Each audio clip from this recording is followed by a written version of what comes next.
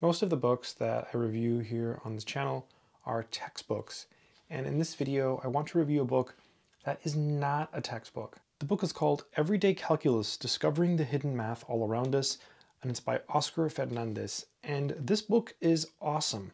I just want to point out that one of the comments in the back of the book is by Thomas Garrity, a fun and delightful read, which is really cool because I had the opportunity to interview Thomas Garrity, so it's kind of cool that he's commenting on this book.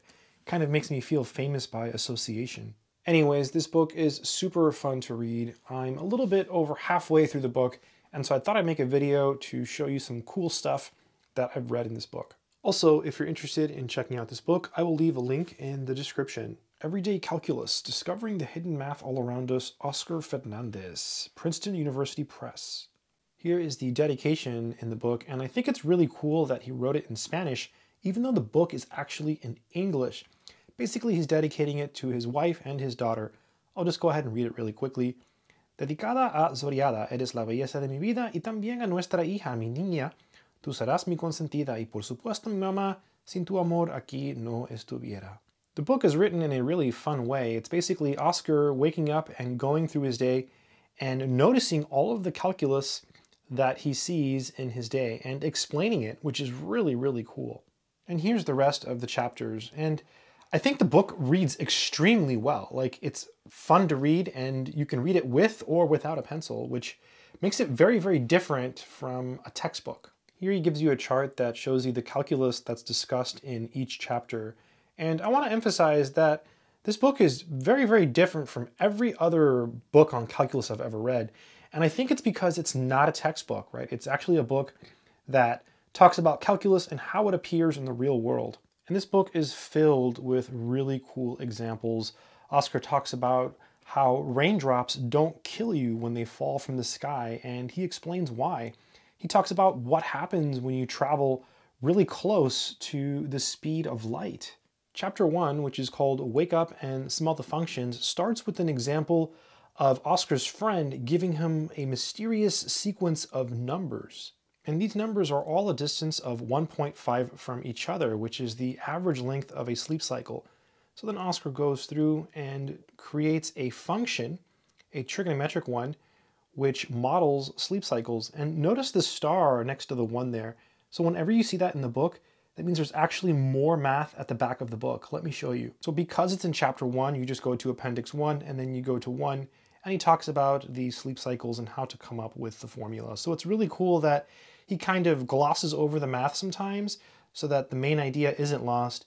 And then you can look to the back of the book if you want more precise details. The logarithm's hidden in the air. So in this little subsection, he talks about radio waves, and I think he does a really good job explaining it.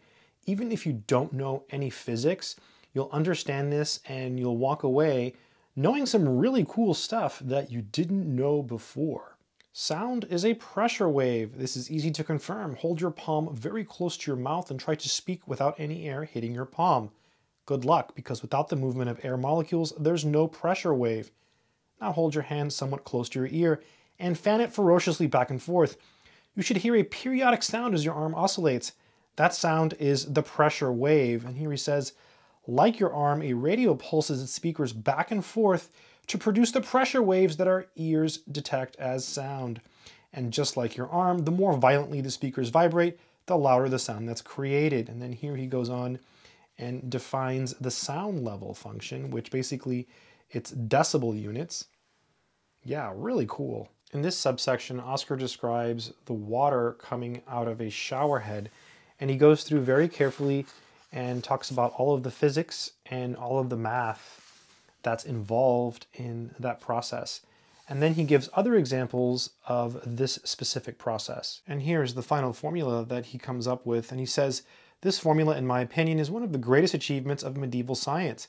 It applies not just to water coming out of my shower head, but also to a football, a frisbee, or any other object thrown in the air. It tells us that all objects moving on Earth follow parabolic trajectories. And if you've taken the class like, college algebra, you've seen this. You usually see word problems in those classes that have to do with parabolas describing trajectories. However, when you read them in this book, it's just a lot more interesting, and I think it's because of the way Oscar writes. It's just a really fun book. You know, you can sit down and read through it. And so far, I'm enjoying it quite a bit. Here's a graph that shows the amount of vitamins and minerals in Oscar's body as a function of time t. And notice that the graph is discontinuous at 10. And he uses this to motivate the definition of continuity. So far, my favorite part of the book is this one here. Why do we survive rainy days? It's basically explaining that, you know, if you walk outside and you're wearing an umbrella and rain is hitting your umbrella, I mean, these raindrops are falling an average of 13,000 feet. Why aren't they killing you? Why are you surviving the rain? Oscar goes through very, very carefully and explains all of the physics and gives really good analogies that help you understand why exactly the rain doesn't kill us. Another super cool section is on the calculus of time travel.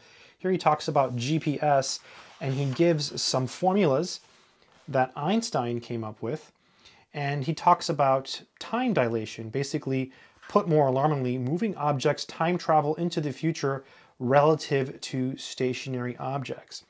Then he switches back and talks about GPS, and he explains, you know, how GPS fits into all of this. And he also explains that the people who design the GPS systems, the engineers, they take into account Einstein's findings so that everything, you know, works out okay.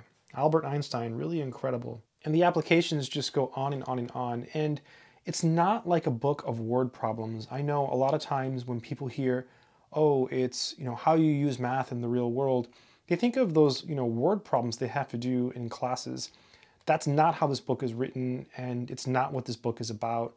This book is written in a very fun way, and Oscar walks you through his day and shows us the calculus all around him, which is basically calculus all around us. Overall, I think this is a really good book for anyone who is interested in mathematics.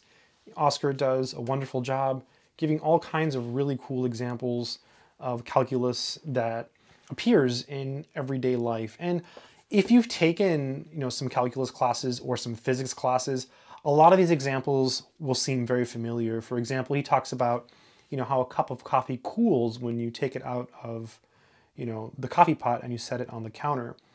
He talks about how there is such a thing as, you know, terminal velocity. So a lot of the things that you read in this book are things that, you know, you've probably already seen, but at the same time, I think you're going to get a lot from it. I thought it was a really fun read, and I thought it was extremely well written. I was really impressed at how well it was written and how fun it was to read. It didn't come across as boring, and overall, I think this is a calculus book for everybody. So yeah, I think if you're looking for a good calculus book, this is a good choice. I think you'll enjoy it. Good luck.